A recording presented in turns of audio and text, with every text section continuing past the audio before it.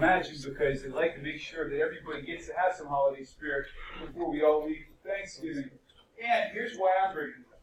Because the month of November is going to be moving fast. We're going to be going very quickly, guys.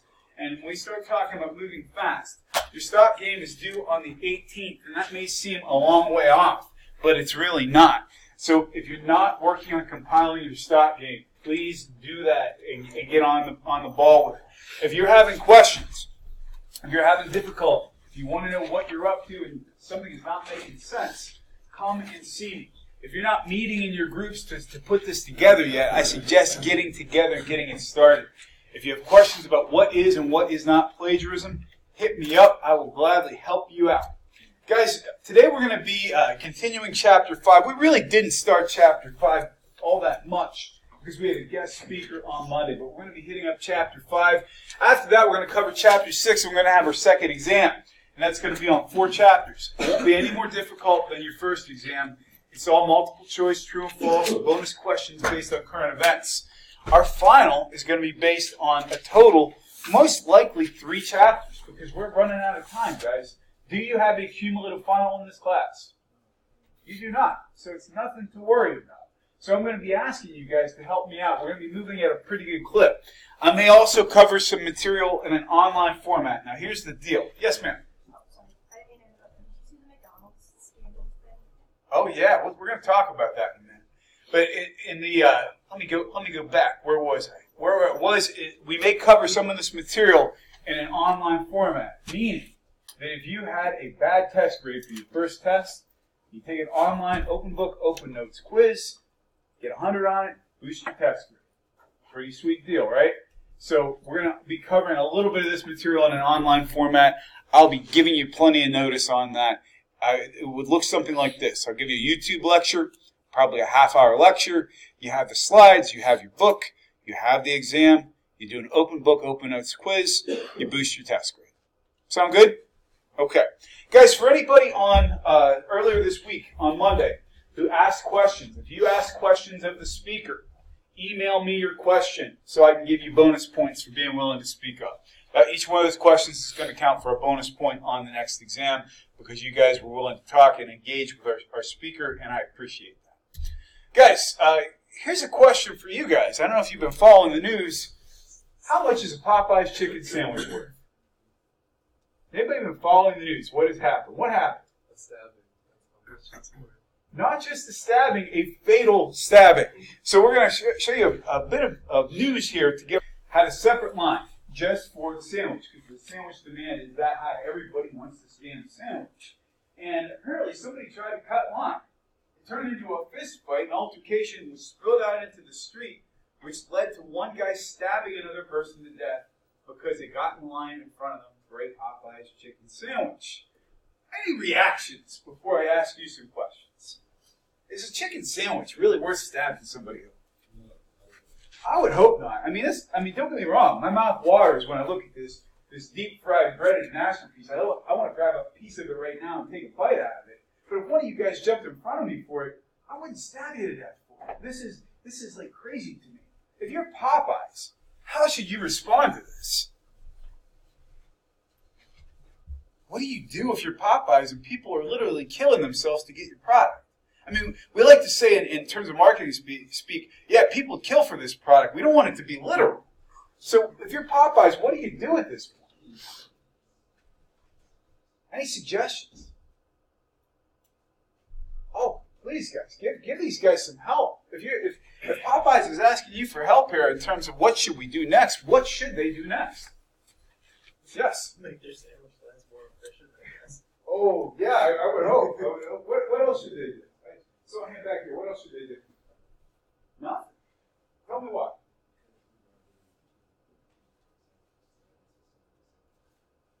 So you're saying it's creating buzz. It's creating buzz. Have we seen violent scenarios before when people had a product they really wanted, not enough of it to go around? Yes. Well, not a particular product, but Black Friday, that kind of stuff. Nothing brings out the spirit of the holiday season quite like people beating each other up for cheap merchandise. You're absolutely right. You guys, I don't know if you remember, when you were kids, Cabbage Patch dolls weren't really a hot thing. In the 1980s, when the first Cabbage Patch dolls came out, they actually released them right around Thanksgiving, because that's the start of the holiday shopping season. Mothers were punching other mothers in the face to get Cabbage Patch Kids for their children. I mean, it really brings home the meaning of the season. So companies oftentimes will create shortages, so they drive up demand.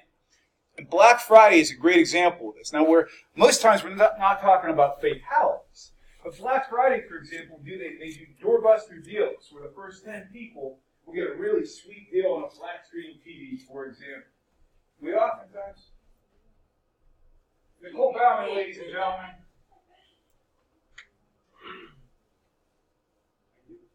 Excuse me one second, folks. Hey, everybody say good morning to Miss Nicole Bauman. Good morning, guys. And girls. Here we go. You're welcome. Say goodbye, Ms. Bauman. Okay, guys, in terms of Black Friday, let's pick up. This is going to be one of these days where nothing is going to go as planned. I can feel it right now. You ever have one of those days where it just feels like no matter how hard you try, you can't catch your butt? What are you doing those days? Oh, I wish I could. I'm going to sit here and stare at this chicken sandwich for a minute while I get my thoughts together. I think we're good. Okay. Guys, the reason that these companies will create scarcity is to create demand. For example, what's Nintendo's current hot game platform? The Switch. They released it right around Thanksgiving the year it came out. There weren't enough Switches to meet demand. There was enough Switches to meet demand right around January. Because why? Well, everybody has Christmas money, but retailers themselves also experienced something in January. What is that? Are people shopping like crazy in January or not? No, everybody's broke. They spend all their money on Christmas. But yet all those kids that didn't get the Switch, all of a sudden they're saying to their parents, look, they have them at wherever. They have them at Walmart. They have them at whatever store they're shopping at. And all of a sudden the parents will find the money to get out and buy that Switch the kid couldn't get for Christmas. And the retailers get a little boost in January. None of this is accidental. I do think Popeyes is creating a shortage on these. I don't think the Popeyes really thought anybody would actually kill somebody over a chicken sandwich. But we've seen it. We've seen it with other products. Air Jordans, when they came out, certain versions of those have led to violence as well. So, anybody else have any suggestions for Popeyes? What should they be doing at this point? If you were the owner of Popeyes, would you say something? I might go on national television and basically say, guys, take it easy. More of these are coming. You know, maybe we can calm this down a little bit. Saying nothing, I think, is a mistake. How many of you are marketing majors, by the way? Marketing folks, think about this one.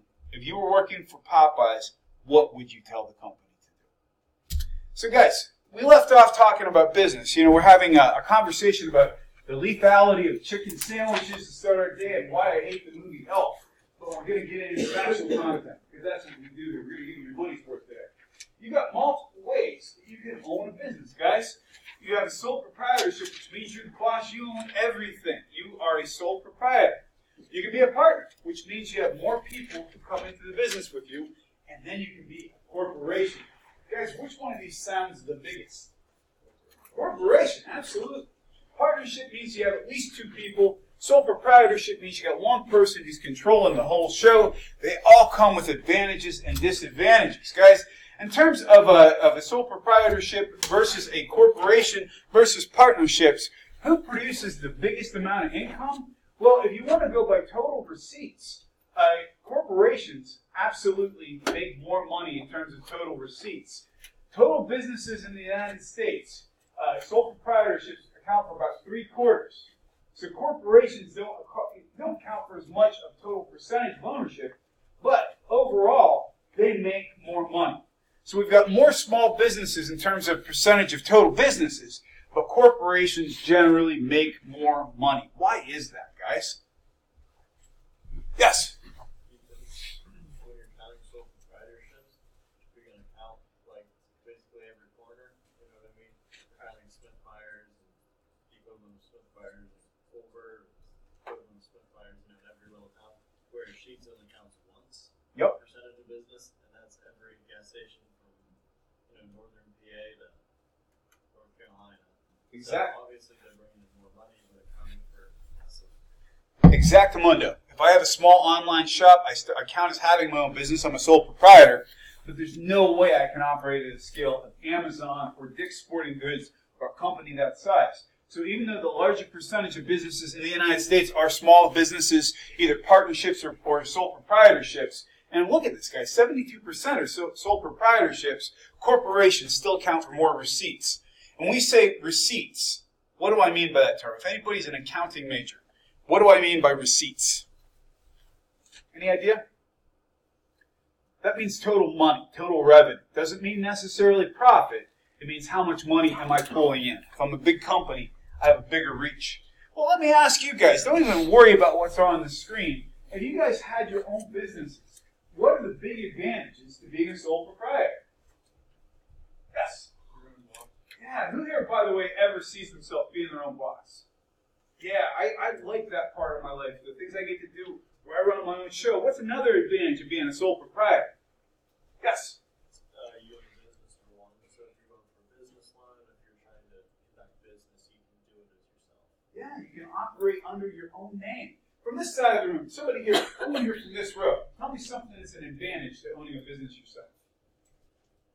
What's an advantage of being a sole proprietor?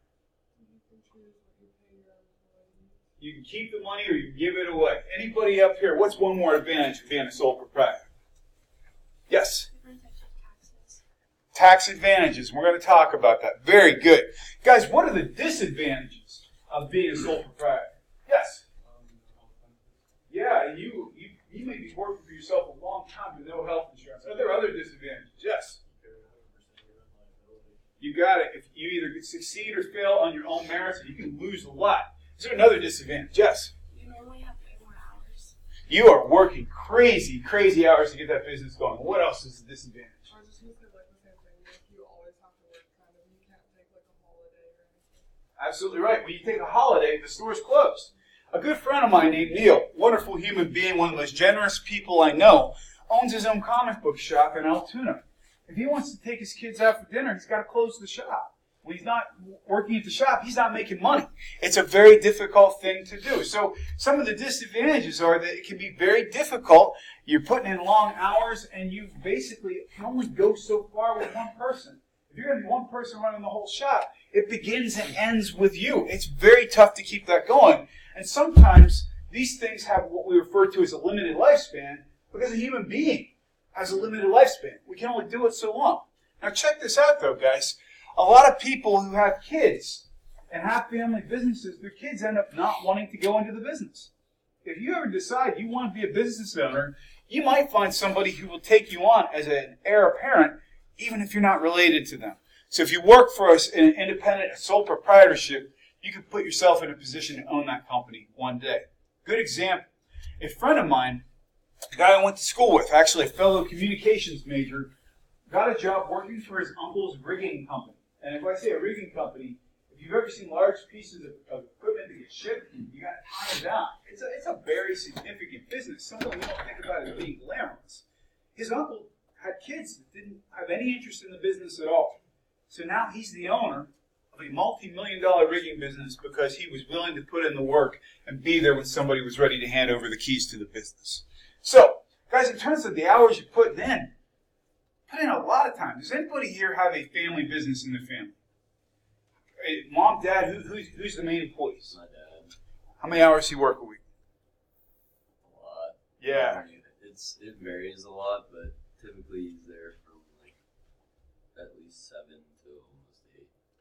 Like in the evening? Yeah. Yeah, and I bet even when he gets home sometimes it's hard to shut it off too, isn't Yeah, it? he still works. Yeah, it's tough. It's tough. Anybody else have a family business? What kind of hours are your folks putting in?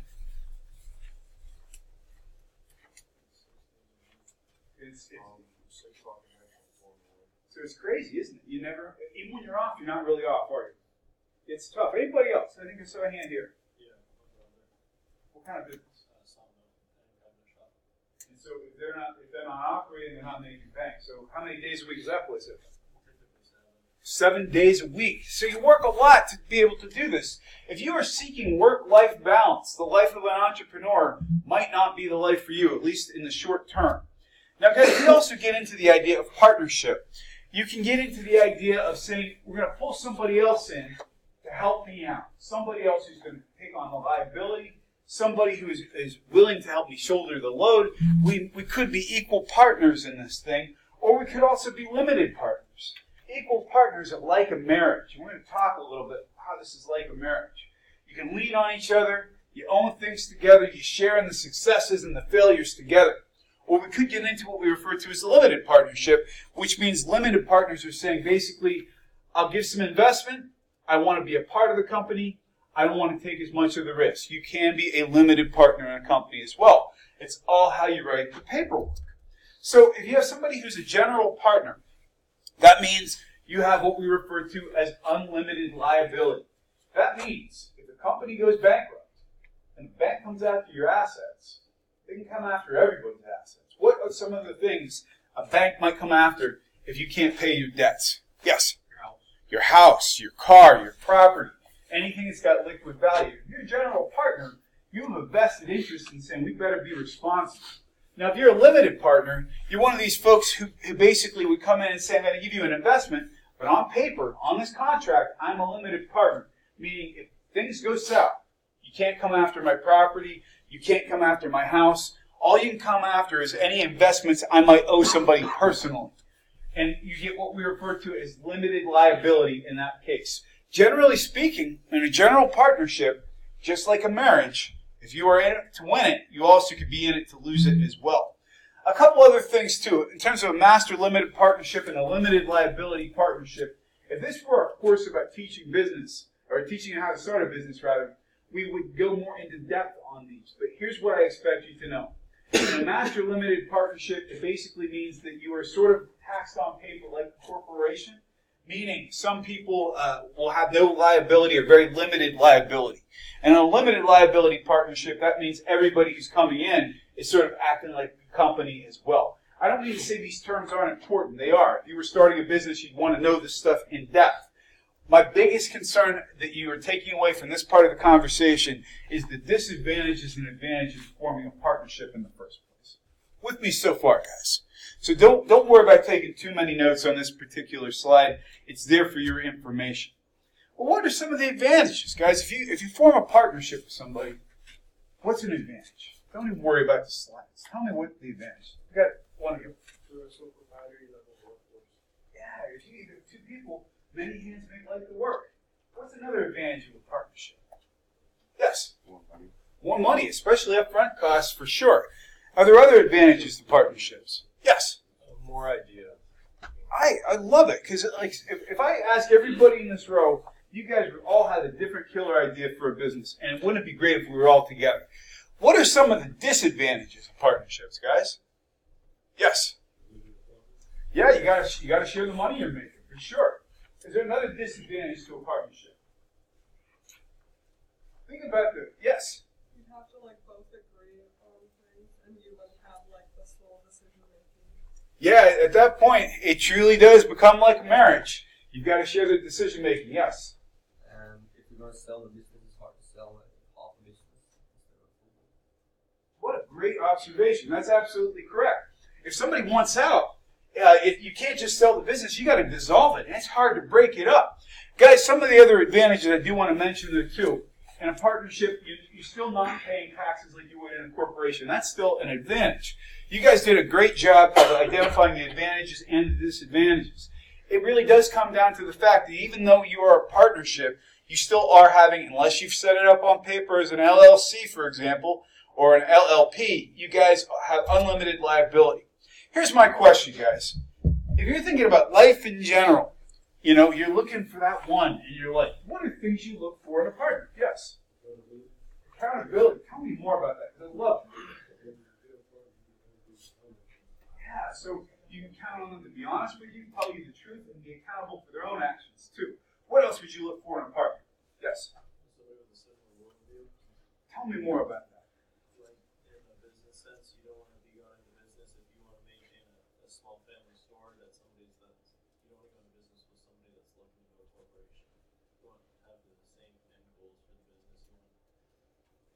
the same general idea of how you want it to run. Can you think of a company where maybe a partner did not agree with the worldview of the other partners? I'm thinking about a company that started small and became huge. They made a movie about it. Give me a hint. Oh, Yes. McDonald's. Yes, what happened? So the people that made it, the two founders, Literally, we're the McDonald's brothers. Yeah. didn't want to go big with it because they wanted to oversee everything, keep the standards high, and then someone that ended up selling or ended up wanting to get a part of it, got a part of it, and then took like complete control because he just started making more McDonald's everywhere. They couldn't keep the standards high anymore. That's a fantastic analysis. The McDonald's brothers wanted a small burger joint. They wanted to have quality control. They wanted to have physical control over all this stuff. And Ray Kroc, who, by the way, is from Pittsburgh, basically said, you guys have a great idea. Your production line is amazing. We're going to franchise this all over the country. He basically took their business and ran with it. And has anybody here ever seen the movie The Founder? Great movie, right? Did the McDonald's brothers get screwed? At the end, they ended up with very little for their effort, and these guys died living in obscurity while Ray Kroc basically ruled the world.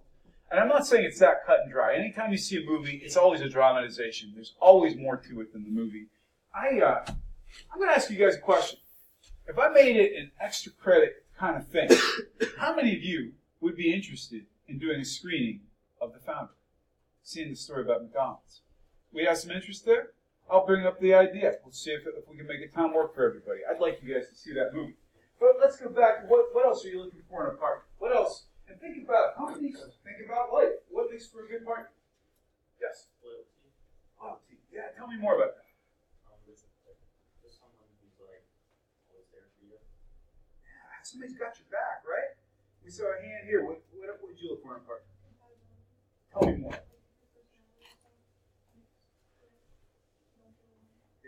Are you like cookies and cream or oil and water? Cookies and cream is good. Oil and water is not good at all.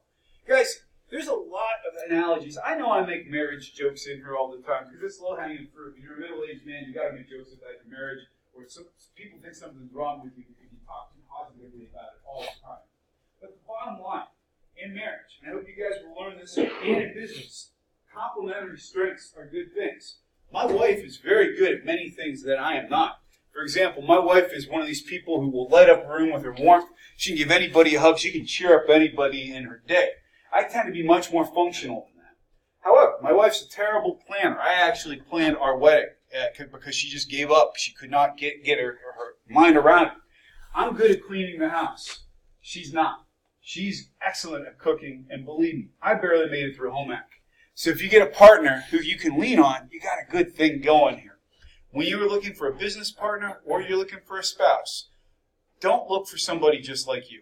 Look for somebody who can complement your strengths and your weaknesses. That's what makes a good partnership. Because here's the thing.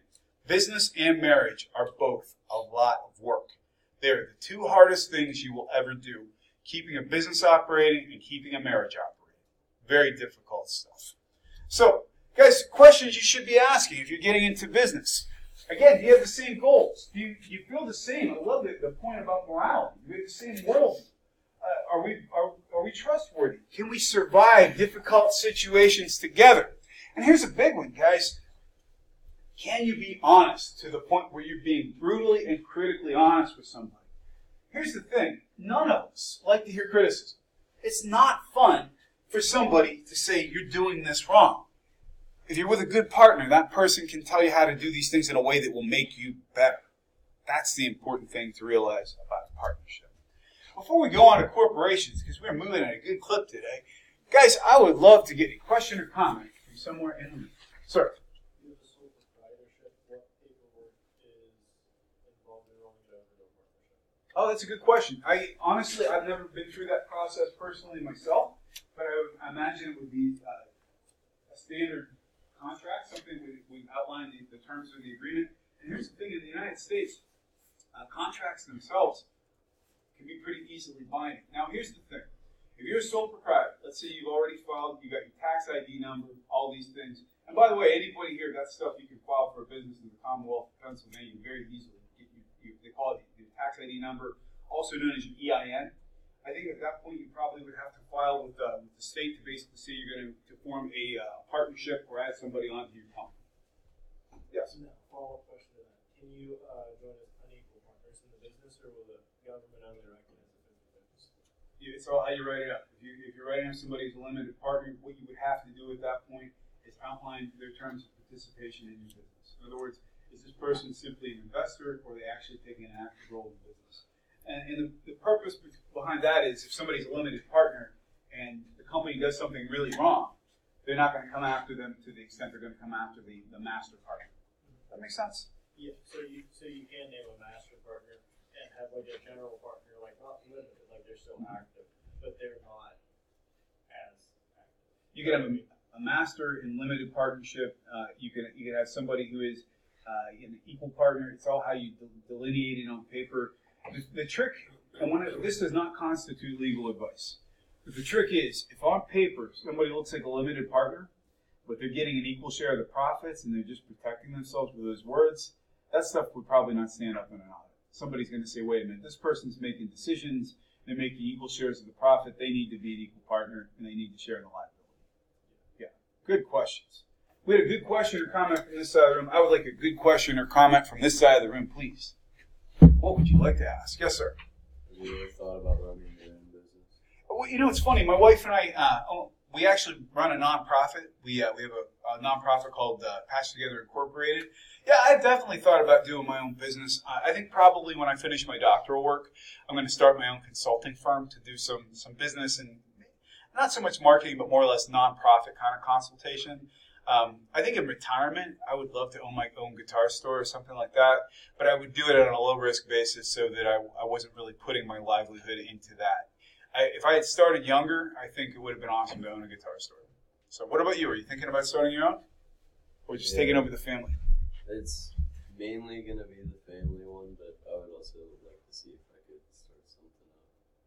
Any particular thing you're interested in? I like clothing, like men's clothing. So. It's a hot business right now. More people are taking it to look seriously these days. I think that's an awesome place to be. Good questions, guys. We're going to continue. We're going to continue when we start talking about corporations. A C Corp, we refer to C as a conventional corporation. It means that you've got people who own the company, and in a C Corp and a publicly traded C Corp, who owns the company? Stockholders. Absolutely right. And so a corporation means that, for example, you've got people who can make decisions about the company who are other than owners of the company. For example, the board of directors in a publicly traded company can make the decisions, even though the stockholders technically own the company. Now, when you're in this particular arrangement, what's difficult about this? If you are the board of directors for a publicly traded company, who are you ultimately accountable to? So it's a stock traded company. Who are you accountable to if you're in the board of directors? Yeah, all the shareholders, absolutely. Even though you can make decisions without their approval, what do they get to do every year? They get to vote to say, are you staying on the board or are you not?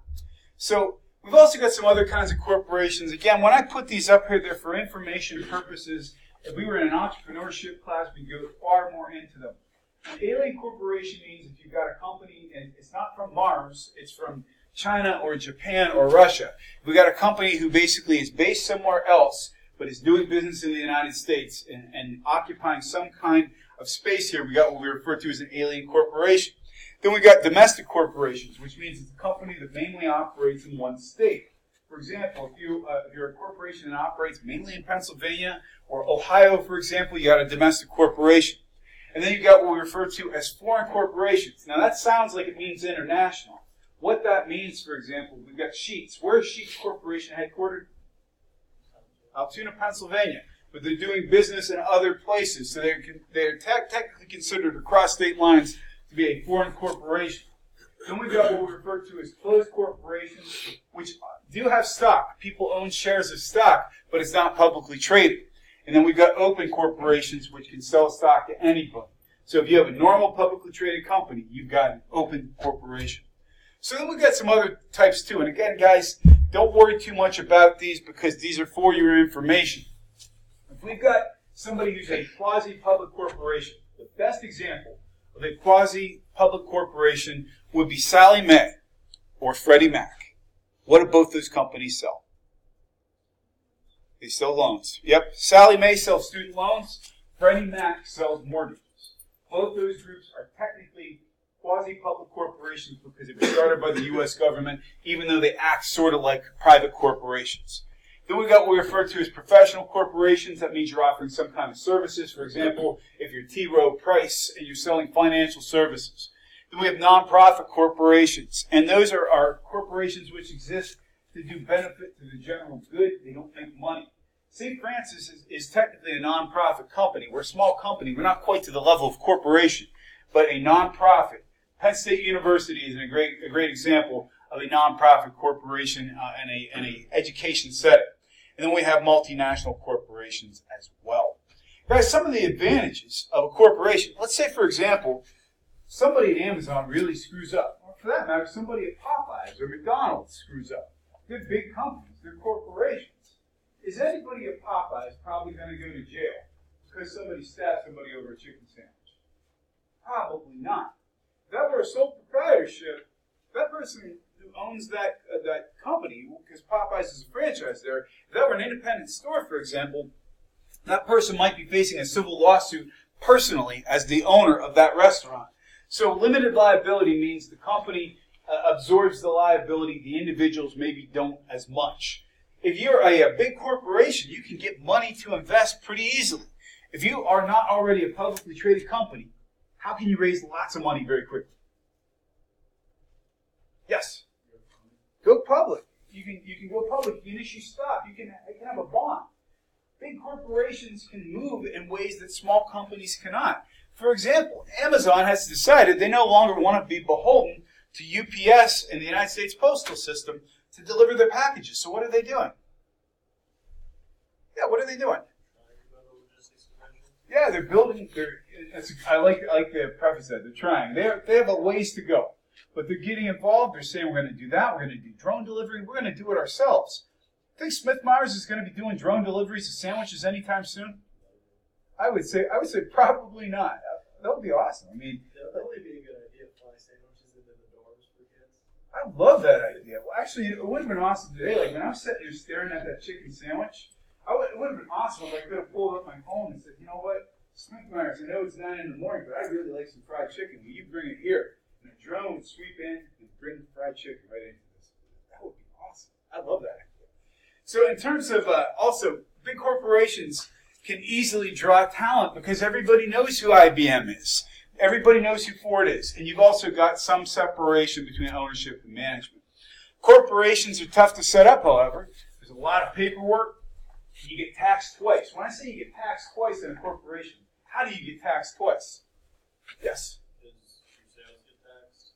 And then, your dividends get taxed, or however you're paying out your profits? Exactamundo. So if you're paying out dividends, if the share is made money, if your stock is appreciated, that's taxable income, as is the normal operating income of the operation. So if Amazon's making money, they're paying taxes. And in addition, they're going to be paying taxes on their shares as well. By the way, since I mentioned Amazon, do we have any guesses in here? I would love to see. Last year, out of every $10 spent on the internet in the United States, how many of those $10 went to Amazon? Exactly right. What do you guys think it'll be at the end of this year? Do you think it'll hit $5? I'm going to guess, all right, will somebody write this down? I'm going to guess that we're going to see at the end of the year the predictions are going to be $5.25 out of every $10 spent in the United States are going to be Amazon. We'll see when they post the predictions for December, because that'll be right at the end of our class. We'll see how close I came. But that's my prediction. It's also difficult to terminate a company because at that point you got to break it up. You've got to sell the assets. You've got to give people what they have due. And again, as we said before, if you have a corporation, the board of directors may say, we don't agree with what the shareholders want. And if the shareholders, the stockholders don't like the board, they can vote them the hell out. Just like the elections. Yesterday was our local elections, and quite a few people did not get the results they were hoping for either. So let's talk about how this works, guys. Just as the old expression goes, blank rolls downhill. Am I correct? What does that expression mean?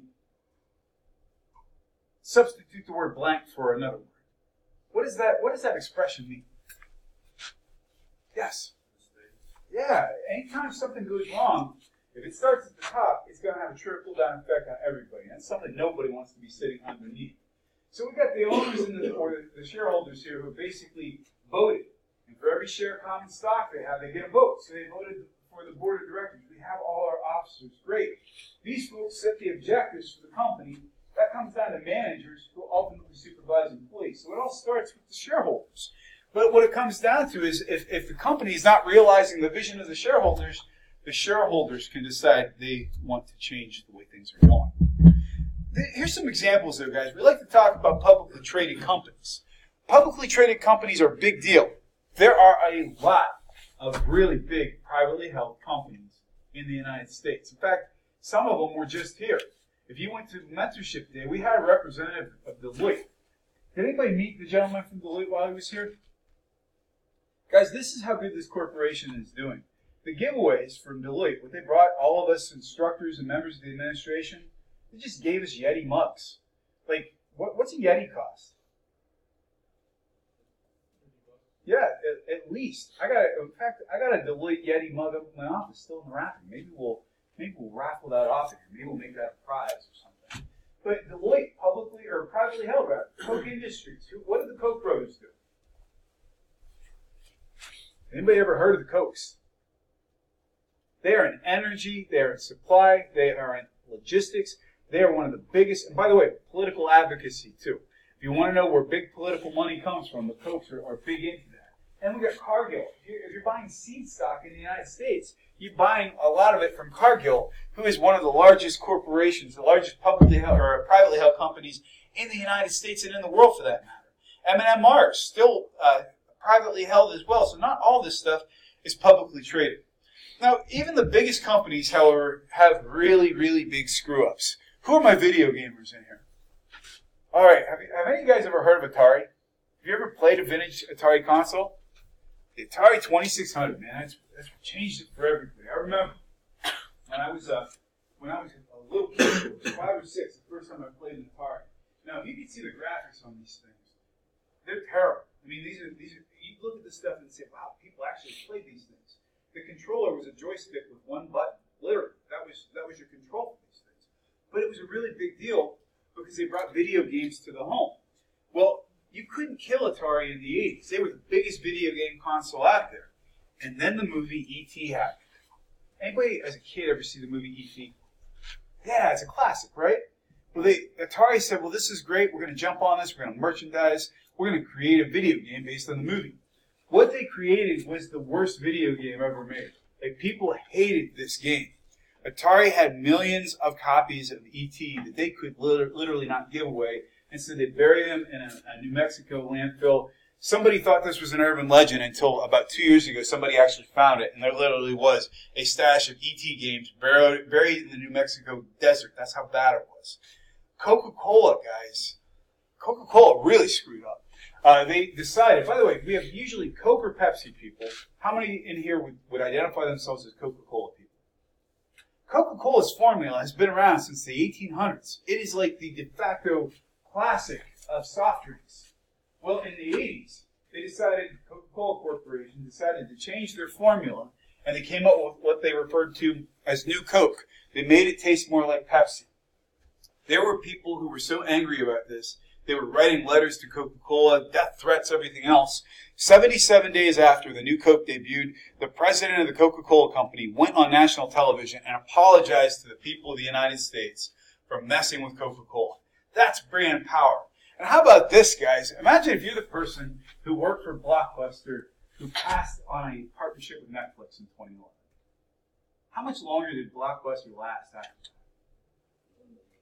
Not very long. Here's another one too, guys. Yes? Sorry, before we get too far away. Can you still buy New Coke? They sometimes bring it back. They call Coke 2. Yeah. They brought it back like in the spring. And are they still selling it on their website, or was that just like a week-long sale? I don't know if they're still selling it, but they brought it back as Coke 2 and New Coke, and it's not good. I mean, it's not worth your time. It's like Crystal Pepsi. Has anybody experienced Crystal Pepsi? It's awful. It's if you took everything that people like about Pepsi and took it out of Pepsi, that's Crystal Pepsi. And this was a test market region for Crystal Pepsi. But I'm going to tell you about in my opinion, the biggest corporate screw up in all time. Guys, who's the biggest internet search engine? By show of hands, how many of you use Google at least 20 times a day? Yeah, how many of you use it at least once a day? Yeah, we all use Google. Yahoo had a chance to buy Google for $3 billion and passed. Said it was too expensive. How would you like to be the guy at Yahoo who made that decision? Where's Yahoo today? Who knows? Verizon owns them now. Because Yahoo basically is all but gone away. There's a few things like Yahoo Finance that still persist, but you can never predict how this stuff is going. Guys, in terms of corporations, though, anybody can form a corporation. If you're a trucker, you can decide you're going to be a corporation instead of sole proprietorship. That can help you get limited liability. People like doctors, plumbers, all these companies. The biggest reason that we do this stuff is to limit our liability, unless you want to form a publicly traded company. There's also tax benefits as well. You can write off more things when you file for taxes, for example, when you file as a corporation. There's a lot of legacy companies in the United States that are corporations as well. I think what we're going to do, though, guys, because I want to make sure that we don't glaze over the differences between C and S Corps and LLCs. I think at that point, we're going to go ahead and call it for the day and say we're going to pick it up on Friday. But, guys, I hope you have a wonderful day, and I will see you before the week is out. Again, if you ask a question on Monday, email me your question so I give you bonus points for it.